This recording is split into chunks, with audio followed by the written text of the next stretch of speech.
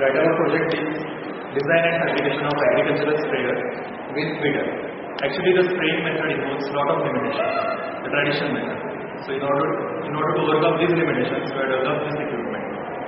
I am going to list all the basic components of this machine which are here. First is handle, and second is this storage tank which has a capacity of 20 liters. Third is reciprocating pump. Fourth is this single slider crank mechanism. Fifth is this wheel.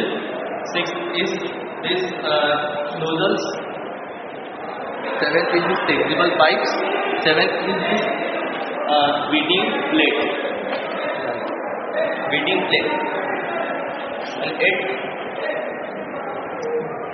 And eighth is centrifugal pump for the future scope.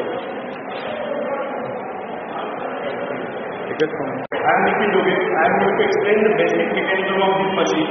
When the machine is put forward, the rotary motion of the wheel is converted to the reciprocating motion through slider crank mechanism, and this reciprocating motion is used to drive the reciprocating pump.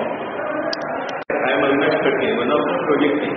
As the pump draws the pesticide from the tank, then during the downward stroke, the pesticide is then delivered to the nozzle. Number of nozzles. The nozzles are attached to the common rail, and nozzles are also adjustable as per the according to the crop spacing of the crops, and also the nozzles are adjustable so that the droplet stage can be varied by closing and opening of the nozzles. I am principal one of the project team. Our machine is also equipped with the weeding operation.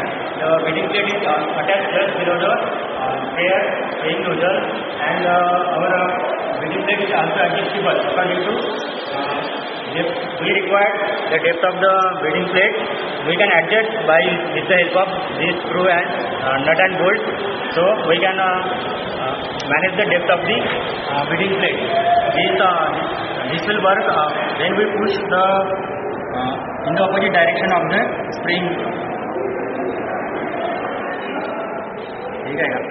ठीक है ना?